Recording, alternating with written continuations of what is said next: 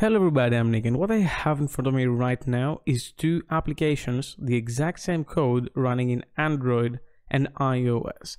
And as you can see, all it is a hello world application with an increment button that is doubling the value every time you click. And I am doing this right now.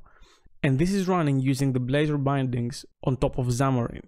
And this is the exact same programming model that you would use to make a web application, but now it's used on top of what essentially is Xamarin Forms to create native components, native applications. And they don't look particularly great, but if you look at the code, it's very simple to customize and write. And even though this is very experimental at this stage and it's basically a beta that you can participate in, I really want to highlight this and potentially get you involved into it. And Microsoft will need all the help they can get to get this off the ground. I think it's a brilliant idea and I saw it coming. I mean, Steve Sanderson was making demos about this in all the conferences he was going around, so it was just inevitable to happen. Now it is becoming a product and I'm very excited about it. We're gonna see how we got there and how you can get started in this video. Keep in mind this is still in beta, so anything you see can change and there will be definitely bugs. I already had to fix a few to get this working fine, but as you can see it is working fine and we're gonna see how we got here.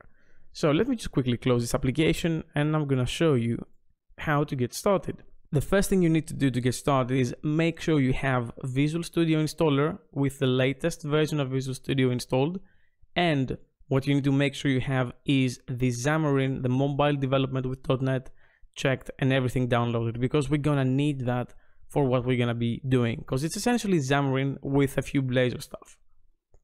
And now once we have that done, what you need to do is run a sort of a shell here. I'm gonna use PowerShell. Let me just make this a bit more readable. And then I'm gonna paste this command, which you can find in the description down below. And this will allow you to install the Blazor Bindings templates so you can get started with this sort of programming model. And I'm gonna run this and it's gonna say that I already have them because I already have them installed. And this is what you should be seeing. And now I'm gonna say .NET because I can do new, not new, new mobile Blazor Bindings and and I'm gonna give it a name and I'm gonna call it Blazor Mobile App. And what this will do is it's gonna create this project using the experimental mobile Blazor Bindings app. And as you can see, this is here. And I'm gonna go ahead and open it with Visual Studio 2019. And let's see what we have in here. So this project structure might look familiar to many of you that have used Xamarin before. What you essentially have is your shared library that's gonna be used by both your Android and iOS versions of the application. And within them you have nothing fancy, just your main and your main activity, box standard stuff, nothing fancy here. But if we open the shared one where we would normally have the XAML files and all that, the only thing that we have is an app.cs, which if you're familiar with this, it's extending the application class, and then we have some initialization code here and things like onStart, onSleep, and onResume. These are events. And then what we have is this host here, which might look familiar from Blazor stuff, because this is the way we're creating a host in the .NET side of things as well, the .NET Core especially. And this add component should also be very familiar because we are already doing this in our Blazor code. And if I just F12 into this, actually I cannot do this, but if I look into this, you can see that this is nothing but a razor component. And in this specific scenario, we have the stack layout, some margins, a label and a counter, which is a nested component, which we have the code for here. And what I'm gonna go ahead and do is I'm gonna try to just run this for Android, right? And what I'm doing is if I click on the Android SDK Manager, obviously I have the API 28, which is I think Android Pie. Yeah, it's here. I have this installed. You need to have this installed, or any other version that you want to run it against. And then you need to open the device manager and you need to have at least one emulator. I just created this with a default configuration, so there's nothing fancy here. And once you have that done, you can actually run this application against that Android emulator. So it will appear here and you'll be able to just run it. And this will boot up and it will eventually run the application. I'm gonna speed up this process because I don't want you to just wait for my PC. And as you can see, it just works. I can just increment, and it's increasing 1 on every click. And let's see how we can just customize this, because here you can, this is very basic, but what if we have a counter service that is incrementing this on a different interval? I will go, I will go to the Blazor Mobile app, and I'm gonna do a right click. I don't wanna build. I'm gonna do add a new class, and I'm gonna name this class counter service. And in this counter service, I'm gonna create a single method which will return an integer, and it's gonna say just increment. And I'm gonna accept a count, and I'm gonna return what should I return? Count plus, I don't know, something stupid like new random next from 1 to 5. So this will add a random number from 1 to 5 to the counter. There's really no reason for this other than to showcase the registration capabilities and the injection capabilities of this system. So that's what we're doing here. And I'm gonna now go to the app.cs, and in here, as you can see, I have the configure services method, and this gives me a service container just like in .NET Core, that I can just do services.add singleton, and I can register a service to be injected. In this scenario, it is the counter service, and that's it, same way that you would do in .NET Core.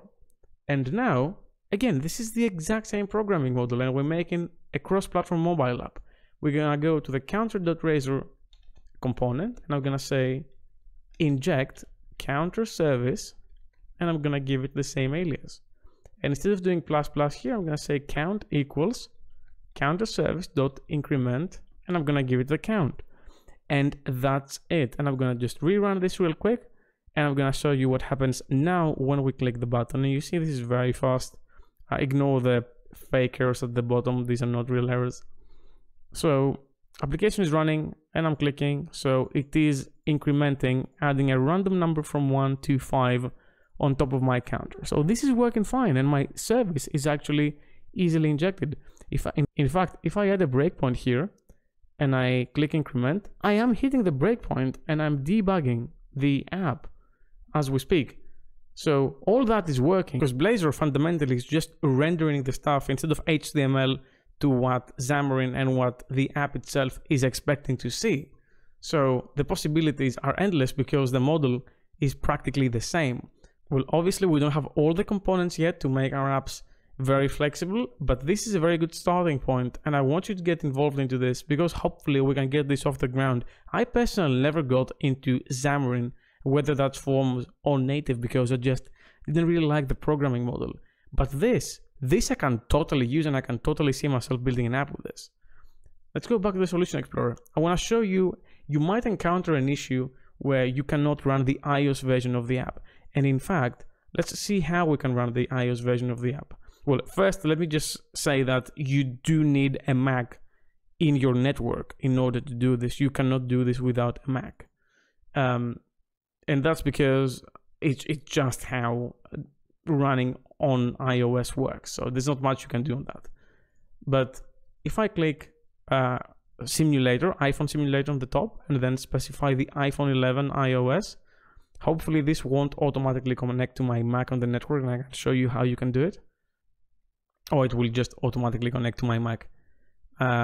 Okay, that's because I already have configured it to do so. Let me see if I can actually, yeah, you can see here that this is that's the view that you're gonna get. And what you will need to do is add a Mac, and you're gonna have to give your Mac's address within your network in order to do so. If you don't have a Mac, you unfortunately cannot do this. So keep that in mind. And this is the exception I want to show you. Now, the template that's coming out of those templates we just installed will throw this exception if you try to run on iOS. I'm gonna show you how you can fix this real quick. The first thing we need to do is we need to create a new host because there is an issue with this one running currently. So we're gonna create a new class, and we're gonna name it Mobile Blazor Bindings Host. And in here, I'm gonna paste a chunk of code where you're gonna find actually a link to that, because I don't want you to see me typing all this. This is just sort of boilerplate code, so let's skip over this. But the other thing that you need to do is in the app.cs, you need to go here and you need to say that the main page equals new content page.